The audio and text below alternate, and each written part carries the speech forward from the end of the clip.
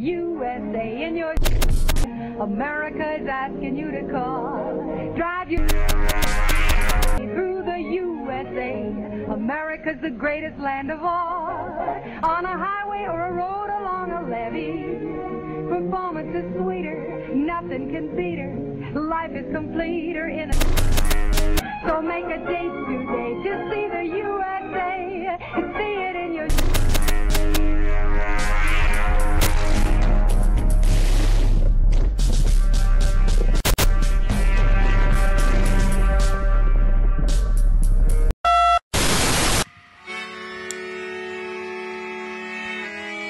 In the 1930s, President Franklin Delano Roosevelt addressed the nation through a series of radio broadcasts known as the Fireside Chats. His aim was to reassure the common man that our society would recover from its troubled times. But we're far from 1930, and I deal with a different kind of fire. For a new era of worldly frustration, we offer a fresh conversation. I'm Greg Carlwood, and these are the Higherside Chats. All right, folks, today we're getting deep with Anthony Peake, author of books such as Is There Life After Death?, The Out-of-Body Experience, and the recently released Labyrinth of Time, The Illusion of Past, Present, and Future. He's also championed the cheating the ferryman hypothesis, which is quickly gaining steam as a possible explanation for the nature of the human experience. He blows more minds than the U.S. military, and for the next hour, I'm just going to try to keep it together. Anthony, sir, thank you for being here. Thank you. I love that line. That's absolutely superb. Right. I've never been introduced in that way before, so that's pretty great. Thank you.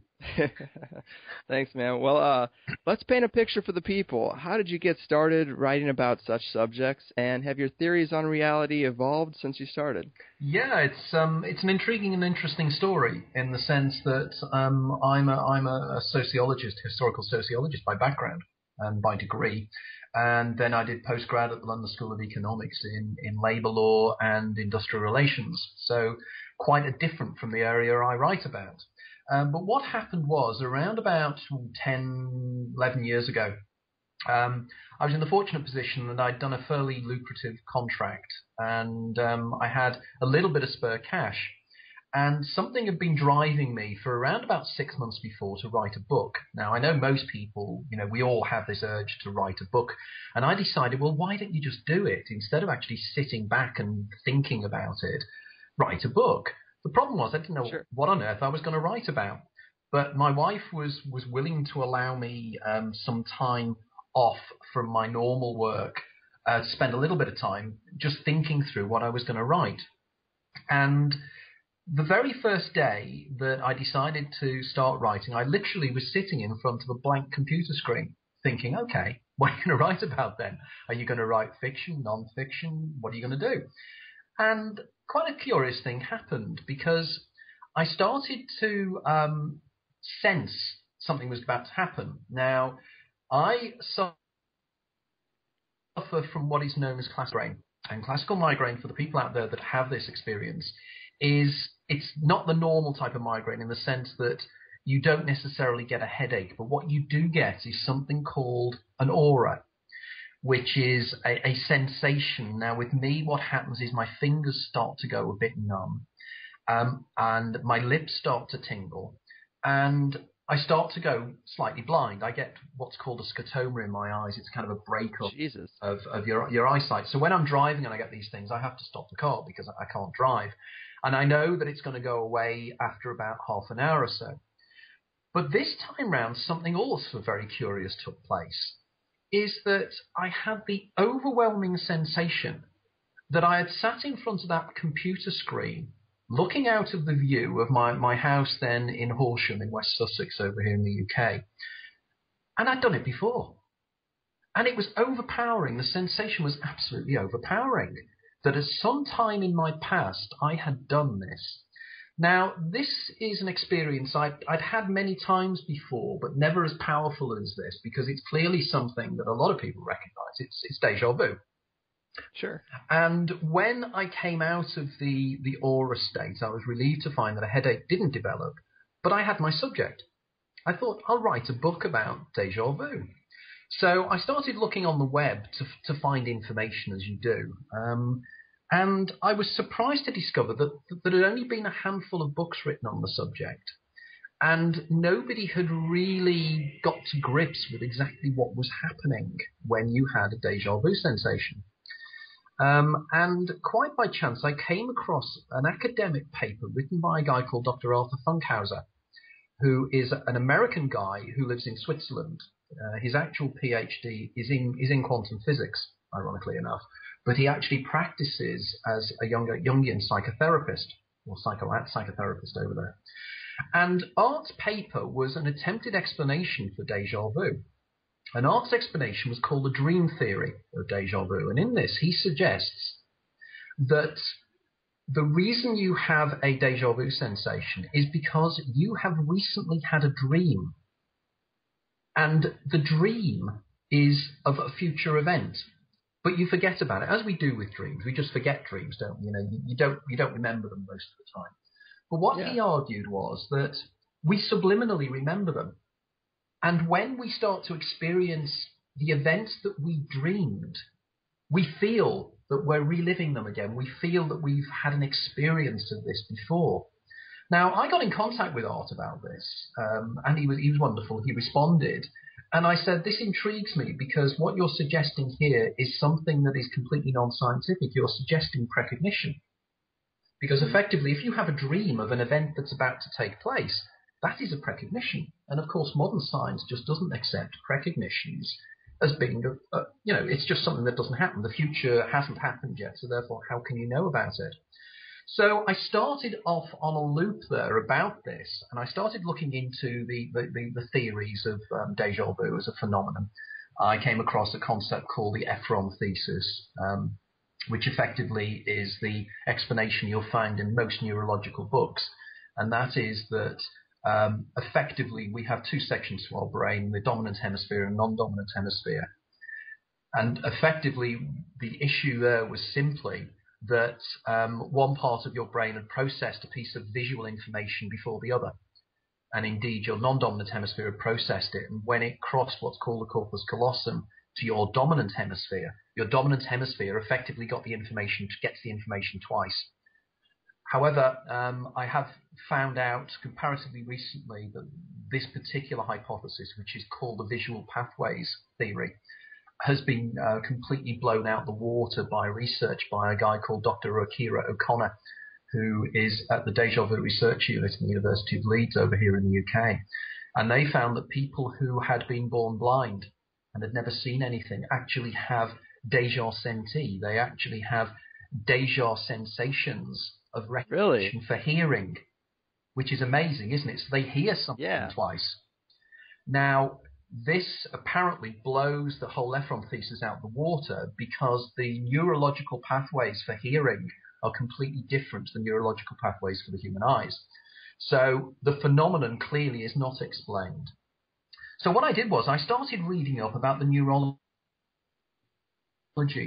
and then quite by chance came across why I'd had the déjà vu sensation. And it seems that déjà vu, or déjà sensations, are linked to migraine.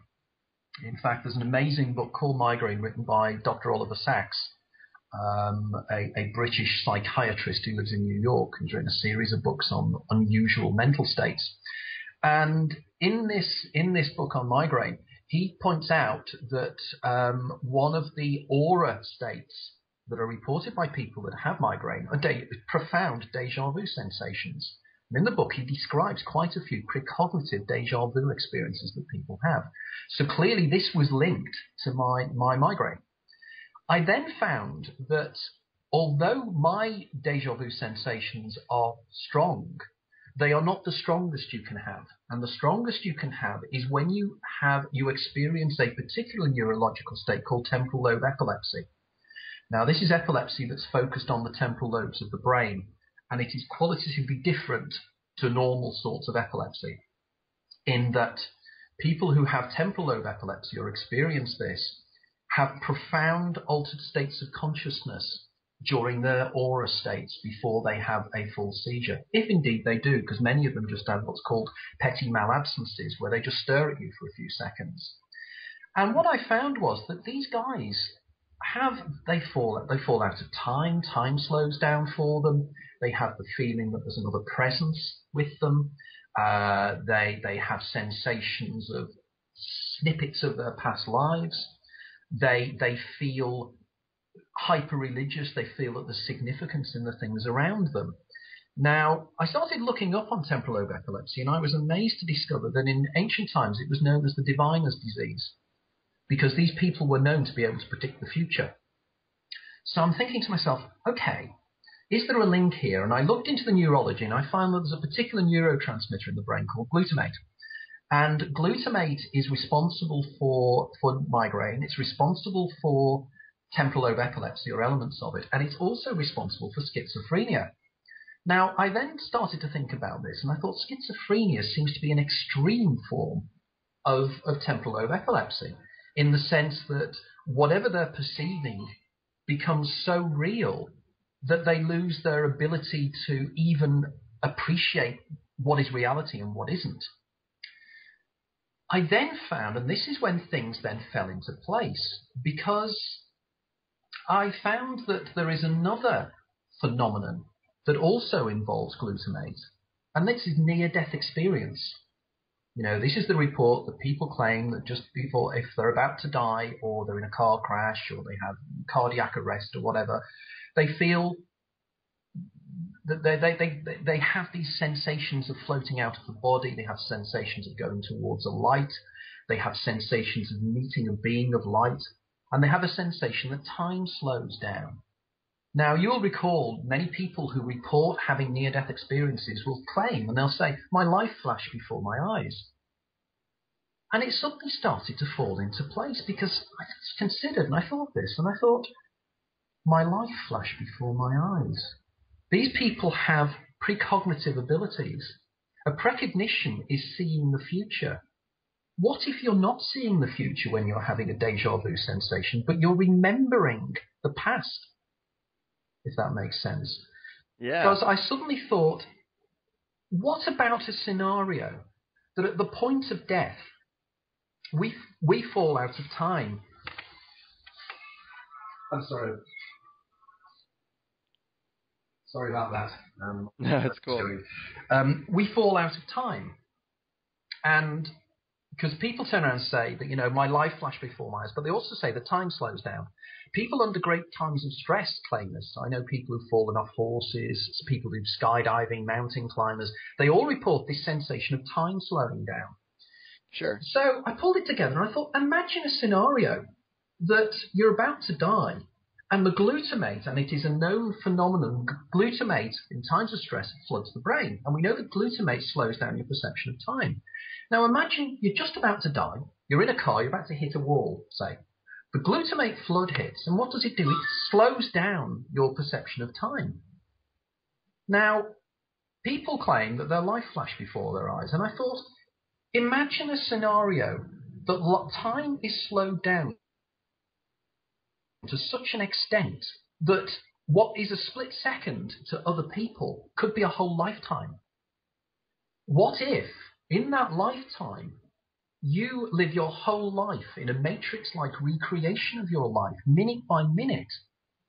In which case, rather like Thomas Anderson in the movie The Matrix, before he became Neo, he is blissfully unaware of the fact that he's trapped in a matrix and he's actually in some form of vat, and he's experiencing life through a computer program. Mm-hmm. He doesn't know. But there will be occasions when something strange will happen, where you'll think, I've done this before. And I think that's a déjà vu sensation.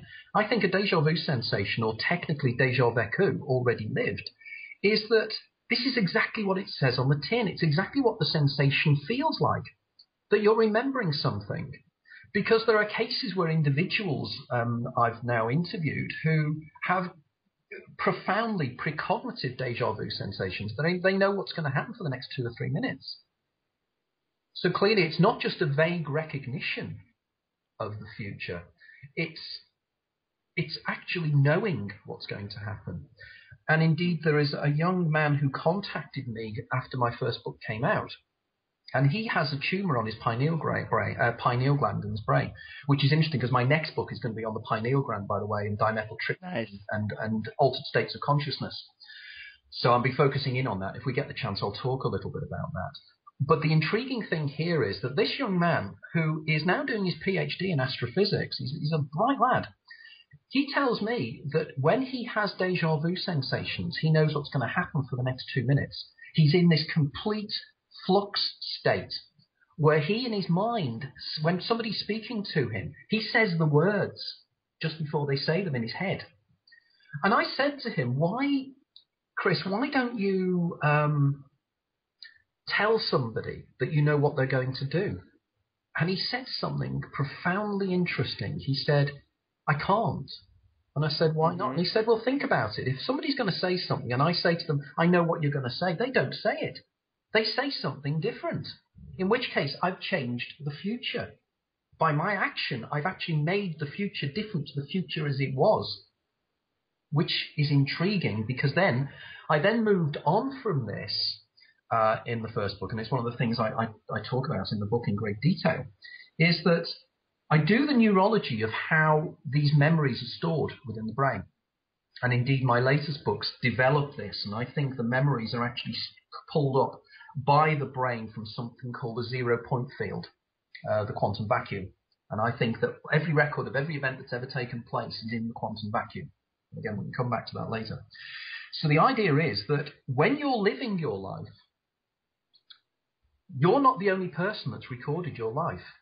Now think about this for a second. You may have come across something called the Everett's many worlds interpretation of particle physics. This suggests that literally the universe splits into identical copies of itself millions of times a second, and has been doing since the first moments of the Big Bang. This is one of the only solutions they have for the observation of certain behaviors of certain subatomic particles. Again, I won't go into details, but in my book I go into the details of why the twin slit experiment, why Schrodinger's cat, why the EPR paradox, and many other quite esoteric quantum physics things that are known by quantum physicists, but are not generally known by the general public, are so intriguing. But effectively, what I'm saying is that there are literally trillions of Gregs and Anthonys having this conversation. So there are trillions of Greg Carlwoods. Each one of them will lay down the record of a life that will be subtly different from another one. So in which case, in time, there will be a record, a database, if you will, of every single event coming from every single decision that you make through the whole of your life. So here you are in this kind of matrix-like recreation of your life in the final seconds of your life, and you're living it again. But this time round, there is a part of you that knows you're living it again, and I call this the daemon.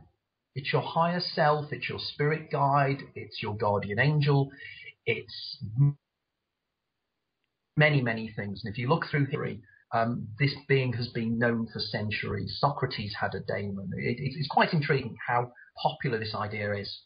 Now, this daemon knows the future because it's the part of you that remembers the fact that you lived the life before. Now, I don't know if you or your listeners play RPG games on the computer, first-person shoot-em-ups, or things like, I don't know, the Lara Croft thing, Tomb Raider. Yeah. Okay, so you've got Lara Croft. I mean, she's really designed to follow her all the time, isn't she? There's something to do with her physical shape, I think.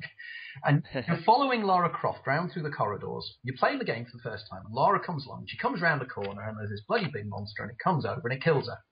What happens is, you then reboot the game, and you go back to the start of the game, and you have Lara going down the same corridor, but this time you know there's going to be a monster around the corner. So what you do is you either make sure that Lara is prepared for it with a weapon, or she goes in another route. I think this is what happens in real life. I think that what happens is that you're living your life, and your daemon remembers the events of your last life where you were injured or you were killed. And it will try to warn you to make sure that you don't make the same mistake you made last time round. Now, this is why people report time and time again that they hear a voice in their head that warns them not to do something. They have an inkling and a feeling that something feels wrong. Some people will say that they get pushed and pulled in certain directions. Now, interestingly enough, on Facebook, literally today, because I did another interview last night and I mentioned this then, I've had 3 or 4 people contact me on Facebook and post on my Facebook wall events that happened to them exactly as I'm describing it now.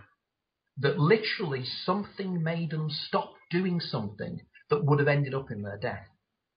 Now. Yeah, that's crazy. Okay, now 30% of people in the world never, ever experience deja vu. 70% of people do. Those 30% are living their lives for the first time. And they are what I call eidolons. This is the lower self. So the Lara Croft on the screen is an eidolon. The Damon is the game player. Okay, but the difference is in reality, for want of a better term, is the game player can't move the body of the sprite on the screen. The sprite moves itself. It's more analogous to being in a car, and the eidolon is the driver, and the Damon is the passenger. The Damon can only warn and advise, but it can't change you physically moving your body, except on the very, very curious circumstances. For instance, sometimes where people have split brain operations and such like. So this is how these warnings occur. This is how the Damon is precognitive. And this is why, and it is fascinating this, that the older we get, the incidence of deja. And the reason for this, if you think about it, if you apply my hypothesis, is perfectly reasonable. Because as you go through life, there's going to be more times where your Damon will have an opportunity to effectively save you from an event and effectively turn you off one road or down a corridor that's completely new. So the Damon won't remember it either, and neither will you, so you won't have deja vu sensations because you're living a brand new life. Now, this overall concept is very much in the zeitgeist now, because if you think about some of the movies that have been out in the last 10 or 15 years that deal with this subject, I'm thinking about Groundhog Day, living the same day over and over again. Because in my hypothesis, I argue at the end of the second life, you do it again and again and again, just like Phil Connors in the movie Groundhog Day does. Mm-hmm. In fact, as an interesting aside, the writer of Groundhog Day, a guy called Danny Rubin, who's an academic at Harvard, has given copies of my first book to virtually all his friends because he said this guy's done the science of Groundhog Day. In fact, I'll be interviewing Danny on my own radio station in January next year, when we'll be talking about the background to why he wrote Groundhog Day the way he did. So that's the overall model of the first book. Is there life after death? The extraordinary science of what happens when you die. So that's how I started to get into writing. The second book, The Damon, was an expansion on this idea of this duality, this Damon and Eidolon idea. And I go into the neurology. I cite a lot of examples of people who'd read my first book, which, by the way, now has sold around about 37,000 copies worldwide and been translated into foreign languages and everything. Because it resonates with so many people. Because people, it's awesome. Go, crimes, this guy, I'd never thought about it that way, but it makes sense.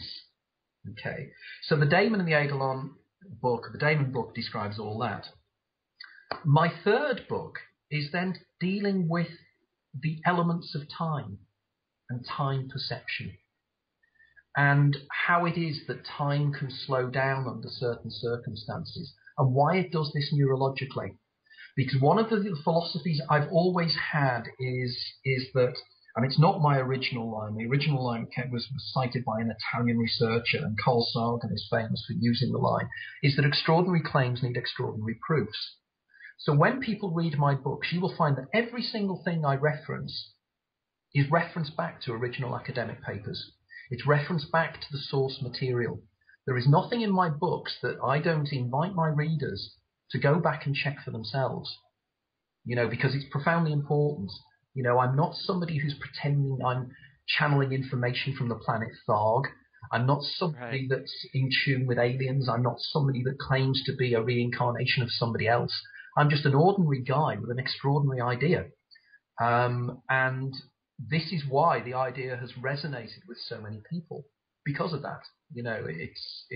And we call the overall concept ITLAD, which is just the initials of Is There Life After Death? And then there are thousands of people around the world now who call themselves Itladians, which are the people that are interested in applying this model to their lives. So that's where we are at the moment. There's 3 books I've written so far. There's a 4th book I've edited on the near-death experience with a pair of Australian consultant psychiatrists, which is a book on near-death experience for clinicians, how they identify what a near-death experience is and how they work with it. And the book I'm researching now, which I think is going to pull it all together in the most phenomenal way, is a model that of course, there's another book I'd forgotten about there, The Out-of-Body Experience. How could I have forgotten that? I've had so many books out recently. And The Out-of-the-Body Experience is a scientific and cultural analysis of circumstances where people claim that they physically leave their body and wander around in 3-dimensional space. And in this book, I deal with out-of-the-body experiences, lucid dreaming, which is the most phenomenal thing to experience, whereby you are dreaming and you suddenly become aware of the fact you are dreaming. In fact, it's the premise that the movie Inception was based upon. Sure. Do you know any good techniques to induce lucid dreaming? I know a few, in the sense that I'm in contact with 1 or 2 of the world's leading experts on the subject, people like Robert Wagner, for example. And there are 1 or 2 techniques. The best movie to watch on this, funnily enough, which actually tells you a lot of these techniques, is a movie called Waking Life, which was a movie by Richard Linklater. And in the movie, you have a character who doesn't know whether he's awake or asleep. And he keeps asking people to help him. And there are all these talking heads and experts who try to describe these things. But one of the things I've been told is to look at your hands, which sounds a strange thing to do in a dream. But if you look at your hands, you'll suddenly think to yourself, why are you looking at your hands? And then you'll think, oh, because I decided to do so, because when I'm dreaming, I need to look at them. And then you'll think, so am I dreaming now? And suddenly you'll become so... I've never been able to do it, by the way. I can't do this, but this is what I've been told. And you suddenly become aware of the fact you're in a dreamscape. In the movie Inception, the central character has something that's called a totem, which is an object that you take with you into the dream world. For instance, I don't know if you've seen the movie, he has a little spinning top, and he knows that if he spins the top, and he knows if the top does not topple, it's holding up. He's in a dreamscape. This is a similar technique. Another one, apparently, is to switch a light on and off. You see a light switch, and you switch it off. And, of course, it won't turn off because you can't manifest it in this way. And, again, it makes you become lucid. But once you do, I deal with this in the book, that you are in this world, this illusionary created world that you can fly within, you can interface with people, you can do all kinds of things. But the fascinating thing is, who is the choreographer of that world? A friend of mine who lives in Manchester here in the UK, Mark regularly lucid dreams. And he goes to the same place. And he wanders round this cityscape. And he's always said to me, he said, when I'm walking along the street and I turn a corner, there's a place there that has been created from my mind that I'm in. And he said, it clearly is a real place. It's not part of my imagination. It's structured. It has an inner logic to it. And it's always the same. Now, Robert Wagner made a wonderful example in his book on lucid dreaming.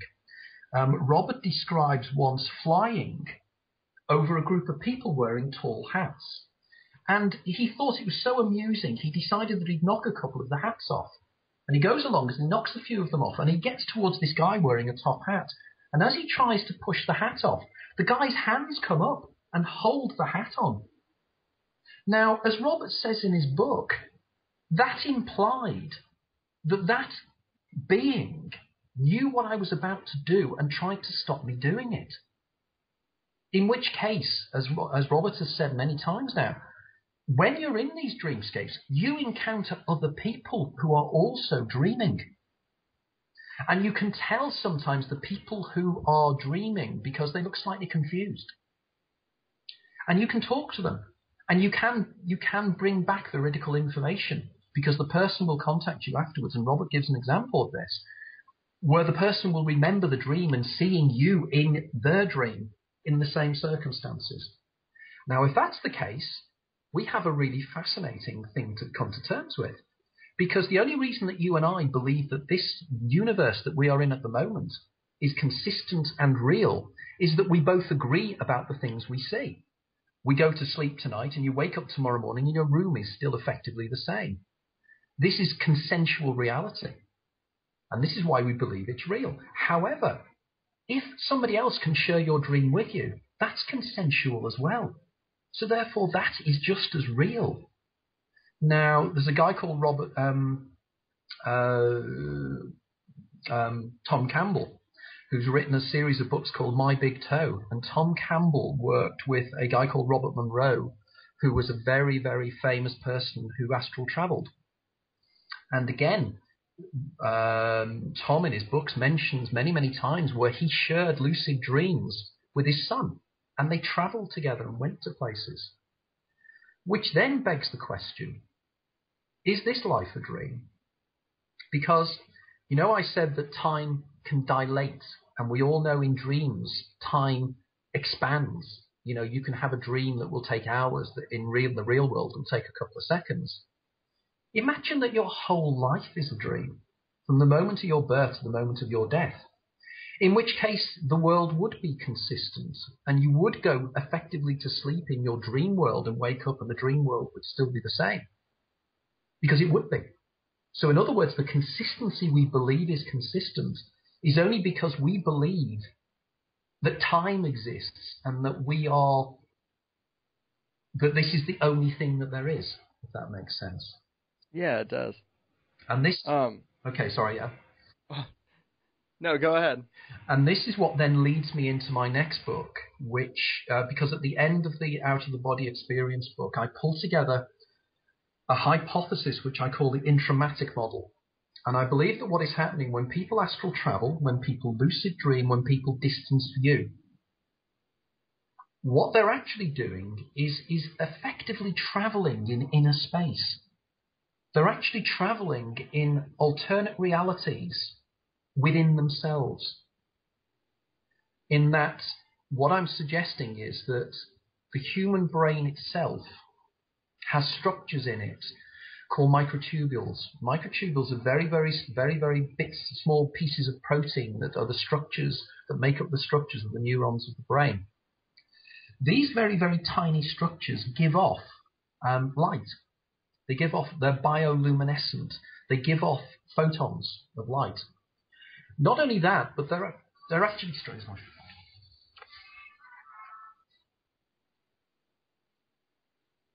Sorry about this. It's all right. I see somebody desperately trying to get through to me.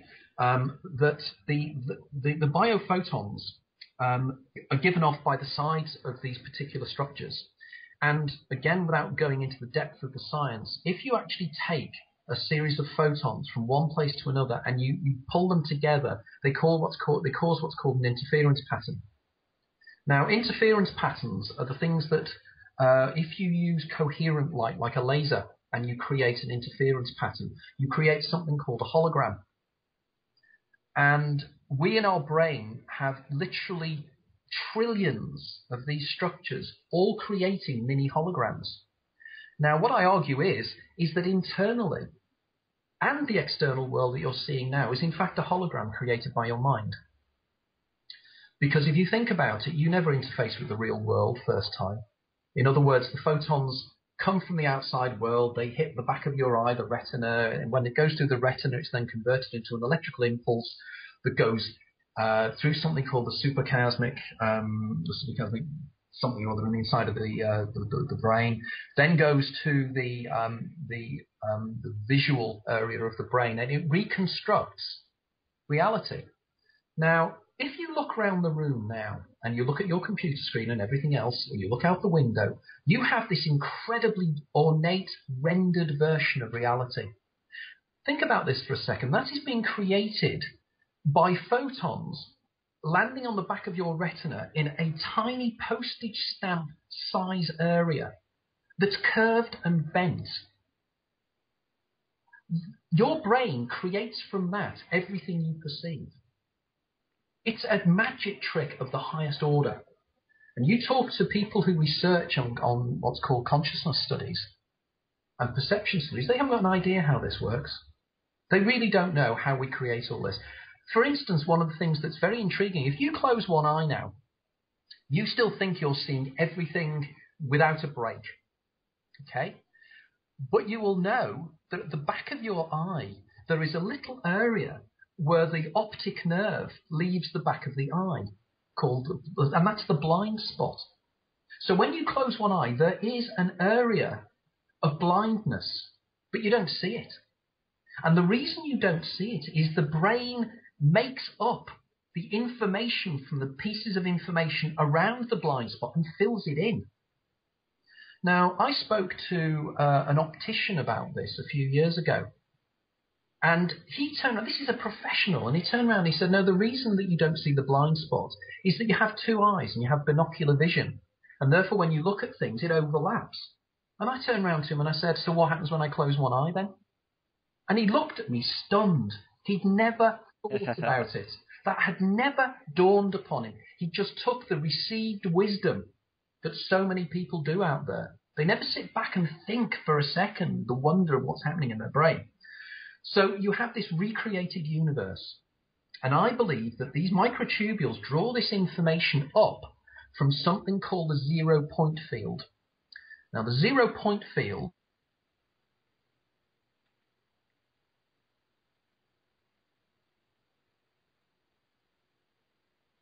put it simply, what they have found is that if you take atoms and you take them down to a temperature just above absolute zero, 272.17 degrees Kelvin, at that temperature, effectively, there should be no real energy, because that's the definition of absolute zero. It's where the energy disappears within atoms. They just stop because there is no energy. Okay? They have found that they can reduce things to around about 1 or 2, maybe 3 degrees above absolute zero. These objects, there's a particular form of helium, I think it's helium-3, that still remains as if it's got energy in it. It's drawing energy up from somewhere where there should be no energy. Now, this is called the quantum vacuum. And people are so interested in this at the moment. There is an organization in Boulder, in Colorado, that has got authority from the US government to be trying to find ways and means of actually drawing up this energy from this 0 point field. Now, they believe that the 0 point field is a unlimited amount of energy there. But this energy is encoded, it's digital. Now, it means that effectively it's a super duper hard drive. It's a super duper computer program. A guy called Irving Laszlo, Professor Irving Laszlo, who honored me by writing the foreword to my last book. And in fact, Irving Laszlo has been nominated for the Nobel Peace Prize twice. And Irving wrote the foreword. And Irving has written a book called The Akashic Field. And in this, he postulates that the 0 point field and 0 point energy are the equivalent of the old mystic belief system called the Akashic record. The idea that there is somewhere that everything that has ever happened and ever will happen is recorded. Now, going back to our computer game analogy, isn't that what is happening with the computer? Isn't that in the world of the sprite on the screen? The avatar on the screen? As far as they are concerned, all the information for their world is encoded on the CD-ROM, isn't it? So everything you make Lara do is encoded on the CD-ROM. I think in this reality, everything that we do is encoded within the 0 point field. in which case we are in a computer program. In fact, there's so much evidence to assume it is more likely that we are existing in a computer program than not. In fact, there's been quite a lot of research done on this very idea, and there have been papers written on the concept. So suddenly, the ideas about the Matrix are suddenly not so far-fetched. Suddenly, we are living in a universe that suddenly makes sense. And ironically enough, do you want to know a nice little coincidence? You know the way the corner of Skype comes up, and it tells you who you know that's online? Right. Professor Irving Laszlo has just come online on Skype. Synchronicities. I call it synchronidipity. It's not synchronicity, but it's significant synchronicities that mean something. And that's the kind of thing that happens with us Itladians all the time. It just happens. We get used to it. So here we have an overall model of how dreams work, how reality works, how perception works. But my next book is going to take it to a whole different level, because I believe that the substance in the brain that facilitates this communication is an endogenous, that is internally generated dimethyltryptamine, which is generated by the pineal gland in the brain. Mm-hmm. And I was actually going to ask you, sorry to interrupt you, but what is the relationship between this glutamate that you mentioned and DMT? Because I thought it was DMT that released at the time of death, or I thought that was the speculation at the time. That is the position put forward by Rick Strassman, and I've got no reason to question that. When I pull my initial model together, and I always say to people, this is a work in progress. This is not a definitive. In other words, I'm finding and discovering things over the last 10 years that I always incorporate into the ideas. I reject other things that suddenly don't make any sense anymore, because I'm not being doctrinaire on this. Effectively, it's an ongoing hypothesis. Now, initially, glutamate seemed to be the main cause of this, and the time slowing down. But I'm more coming to the conclusion that it may actually be dimethyltryptamine. And I'm doing a considerable amount of research on this. I'm talking to some of the world's leading experts on dimethyltryptamine. There's a whole list of them, of individuals who have either researched it directly, have gone down to Latin America and taken ayahuasca, have gone on DMT trips, or have literally calculated the neurological pathways and the neurochemical pathways within the brain. Now, the case is quite strong, because although people will argue that they've never actually found dimethyltryptamine in the brain, that's not entirely true. They have found dimethyltryptamine, but in a dead brain. Dimethyltryptamine does exist within the body, but it's whether it's active within the brain. Because they have found as well, there are a group now of receptor cells in the neurons of the brain called the TARS, the trace amine something receptors. And these receptors are designed, they are like keys, none of are like locks. And the design of the lock mirrors the key of dimethyltryptamine. Because dimethyltryptamine, being a tryptamine, has a particular molecular structure. And this molecular structure is very similar to serotonin. It's very similar to melatonin, because these are all tryptamines. So therefore, DMT can actually open up neurological pathways in the brain. So in which case, if DMT is generated within the brain, the structures are already there for it to be effective.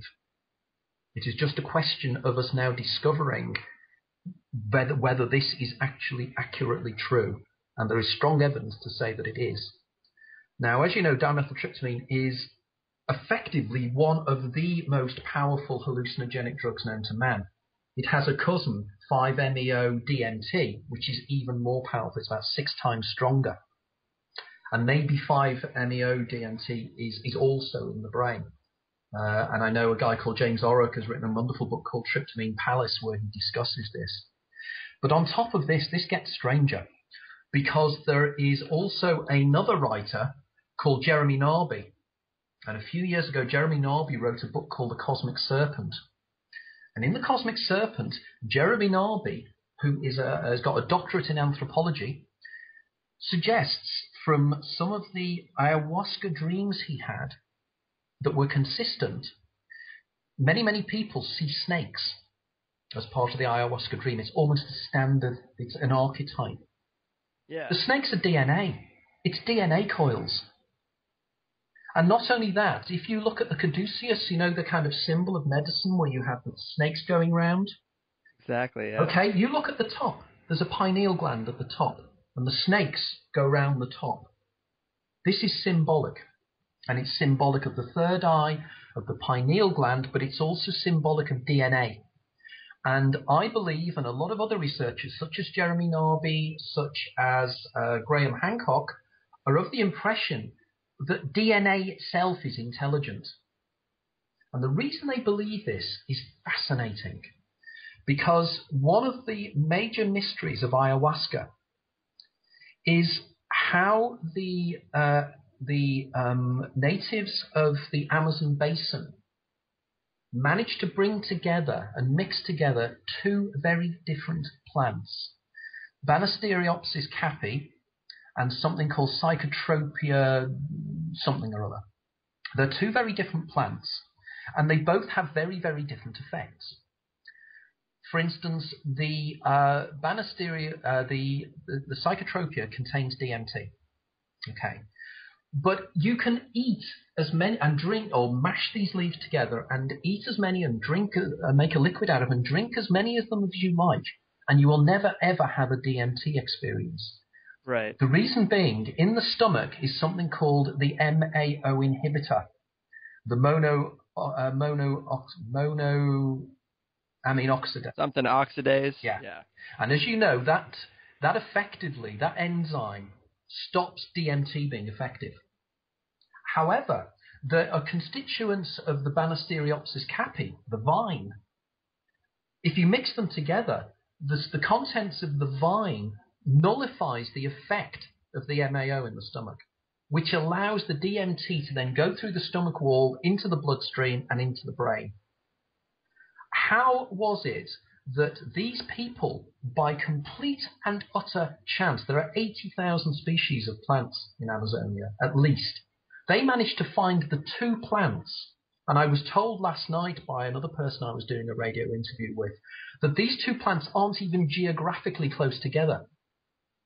They were asked by researchers as to why they came to this conclusion. They said the plants told them. They said the shamans, who don't need DMT or ayahuasca to go into altered states of consciousness, communicated with the plants and the snakes, and they told them, this is what you need to do, bring these two things together.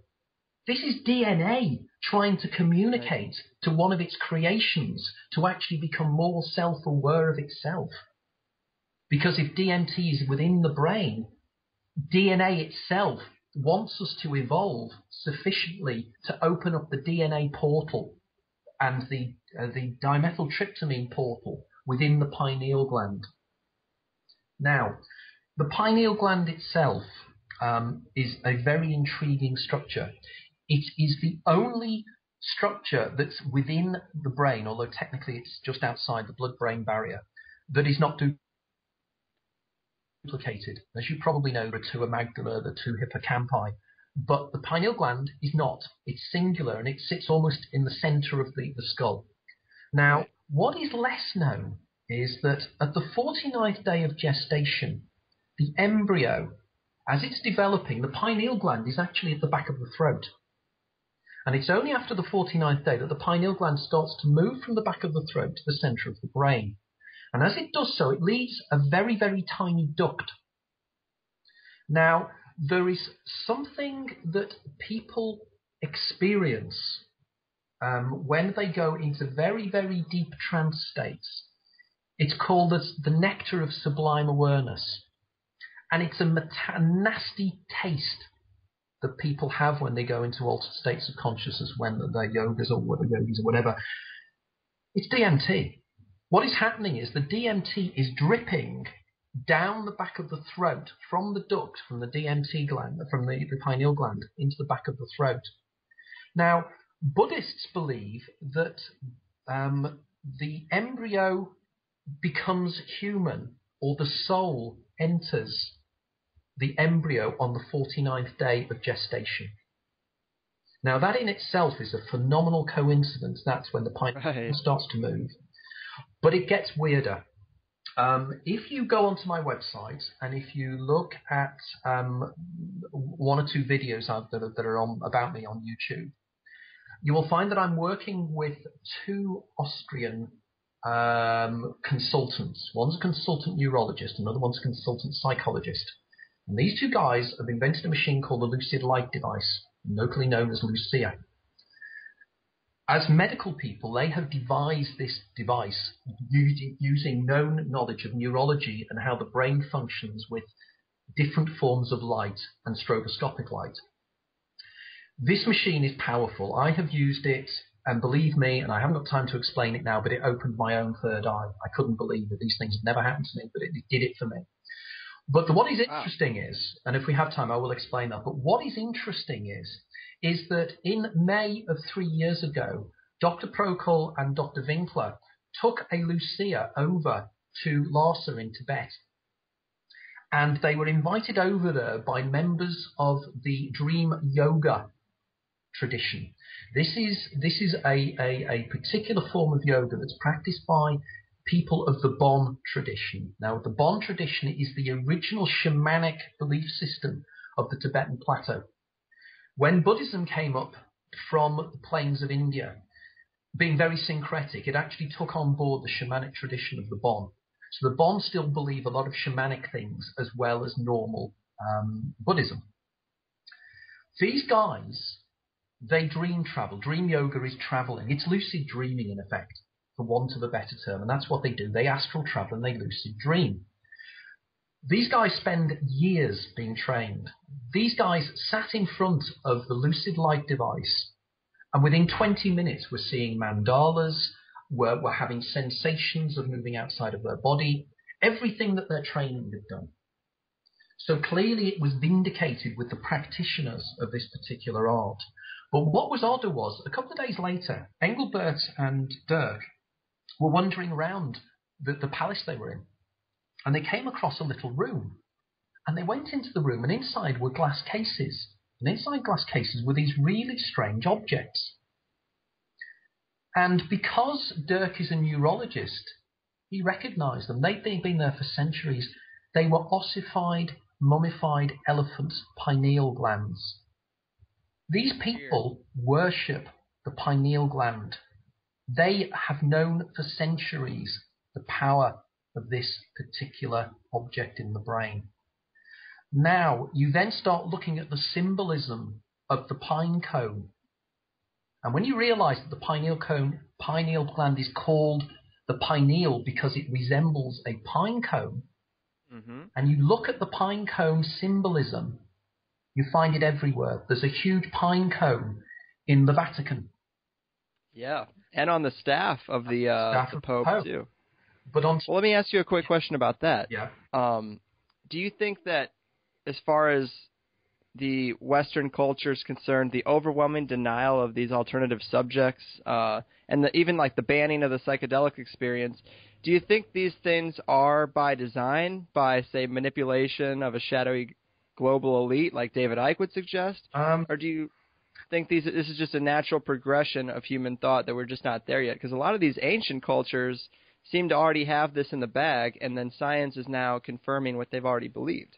I'm in two minds about this. I mean, I am in contact with David Icke, and David Icke actually placed one of my BBC, a film of me in a BBC interview, actually on his website. And nice. And he's keen to contact me and do some collaborative work. I don't go as far as David. I'm not somebody who is in conspiracy theory. I don't. But it doesn't mean that that could be through sheer ignorance, I have to say, because there does seem to be a kind of symbolism of this thing. For instance, on the back of the $1 note, when you see the all-seeing eye in the center of the pyramid, and the way in which the pyramid is detached into two parts, this is Masonic symbolism. Now, clearly, to me, secret societies have known about this, and I think secret societies have already also known about my Damon Edelon stuff. because I think that has been one of the hidden secrets for centuries. I believe that's what the Holy Grail is, to be honest. Mm-hmm. It's not the bloodline of Christ. It's the fact that we are dual beings. But that's an aside. But, if you think about it, for social control, what you don't want is people realizing that this reality we live within is not part of the total reality. It is a very small part of a greater reality that you can go inward and discover. Because, of course, social control and capitalism would fail, because suddenly we are not going to be consumers of television sets. I'm sure that Dennis McKenna and others have actually said this, that the consumer society needs us to consume things to keep us entertained. But if I'm able to entertain myself, I don't need a television. I can go actually traveling astrally to all these wonderful places. And the problem is economies would collapse because, of course, nobody would be consuming anything. And somebody has to prepare the food and do all these other things to keep us going. So I don't really know. I would like to believe that it's more by happenstance than actually specifically wanting to keep people down. And the reason I say this is I'm being allowed to get away with talking about this. And many friends of mine who are into conspiracies have said, you have been noticed. You will be noticed and you will be taken out soon because you're getting very, very close to the truth. Now, what is intriguing, and I have to say this, is that I have a concept called the archons, which is going back to Gnostic belief systems, that, there are beings out there that are out to stop you doing things. Because it is bizarre that many of my radio programs that I've been doing, particularly in the last week, some of them have failed to function because Skype has gone down, or there's been these incredibly weird and wonderful things that have stopped it happening. Now, I think that's chance, but associates of mine are saying it's not chance. They're now spotting you, and they're trying to actually stop you talking about things. So I don't know. But I would say, well, why do they allow me to talk about it? Why do they allow David Icke to talk about things? Right. Why do they allow Wilcock to talk about the things he does? Clearly, if they are, they're playing a very, very deep game. I agree. I mean, well, that's another thing. Like, a lot of alternative researchers refer to that twin slit particle wave experiment, and they consider it evidence that we can alter and create our own experience, manifesting at will whatever you want, which I personally have a hard time with, and it just seems too good to be true. Like you talk about the astral projection, there's no reason to watch television if you can just do that. But obviously it can't be that easy. But as far as the manifesting your own reality, from what I've heard, you seem to stop short of saying that you can do it that easily. You can't. I don't think you can, but I suspect there are people that can do it, and they keep it secret. I believe that there are probably people who are more advanced than we are in these things and have been trained to do it. Avatars, for want of a better term. And I think these people are probably people who have lived their lives over and over and over again till they've actually lived the perfect life. They're allowed to move on to, analogously, the next day with Groundhog Day. At the end of Groundhog Day, he lives the perfect life, and something allows him to move on. And I think that certain people, if you look into Buddhism and various other religions like that, they will argue that you can be reincarnated and reincarnated till you become an avatar, and then you can choose to either move on or come back and help your fellow human beings. Now, maybe there are guys out there that can do that. But coming back to your very, very interesting point about the twin slit experiments and the nature of reality and reality being brought into existence by the act of observation, I've always found when I've dealt with particle physicists, particularly materialist reductionist ones, all you need to do to get them actually spitting into their beer and panicking like mad is to turn around and say the observer effect. Because they can argue till the cows come home, but a wave is a wave until it is measured and it becomes a point particle. That is a known fact. They can't get away from that. And it seems to be integrally tied up with the act of observation. Now, this means, in effect, that if it's something is not being observed, it's technically in a state of superposition where it hasn't decided where to be located. In other words, it has the option to be a subatomic particle can be anywhere. But effectively, when it's observed, it has to make a decision to be in a point place somewhere, and it can be anywhere. Because recently they found something called the quantum Zeno effect, and effectively subatomic particles, if you continue to look at them, They don't collapse, even though they should. And again, I say to people, don't believe me on this. Just look up the quantum Zeno effect. It's one of the most amazing things you will ever hear. But it's never batted around on the newspapers. It's never talked about on the BBC or on the national radio or television for a very good reason. Because they want people to believe in the science as it was 110 years ago. They want us to believe in Newtonian science, which is a very effective way of describing the reality we live in now. The reality of large things. But for subatomic particles, it doesn't work. And these are the things that make up the universe around us. And it's 99.999% empty space. And most of it is missing. 94% of it is dark matter. What's all that about? Yeah. Right. Crazy stuff. Yeah, I find, the more I get into this, the more information. I feel it's like a huge crossword puzzle. And the pieces are just falling in. When I experienced the events that took place for me in Switzerland 3 years ago, when I encountered the lucid light device, I cannot and I still cannot believe what happened to me. I saw the astral plane. I have never had any kind of experience like that. The lucid light device encoded into my brain. I believe it then released dimethyltryptamine in my pineal gland, and I had an experience that I was somewhere else, looking down on a planet with a checkerboard pattern. I got so terrified, I asked them to switch the device off. I really got so scared. It was powerful. Have you tried it again since? No, I haven't, but ironically enough, if any of your listeners out there are likely to be in London the last weekend of June and the last few days of June, we have a lucid light device that's coming over from Austria that will be with the 4 days at the Mind, Body and Spirit exhibition in London's Earl's Court. And people will be allowed to use this machine for free. And on the Sunday, I'll be doing a presentation on my linking to these guys' work, because it is powerful stuff. But the odd thing I found was that after I used the device, within 20 minutes, there was a vibration in the center of my forehead, which I could not explain. And it continued all through the night. And it was like a small little creature was moving underneath the center of my forehead, where Indian women were that little dot. It was just there. And since then, it reoccurs occasionally. But what is even weirder is since then, something else has manifested in my life that I don't understand. I keep hearing Morse code signals. And they seem to be located in certain parts of the world. For instance, in my original home on Merseyside near Liverpool, I heard them regularly. It used to wake me up. I'm hearing, HARP, H-H-A-R-P. Yeah. It's that. I'm picking up HARP.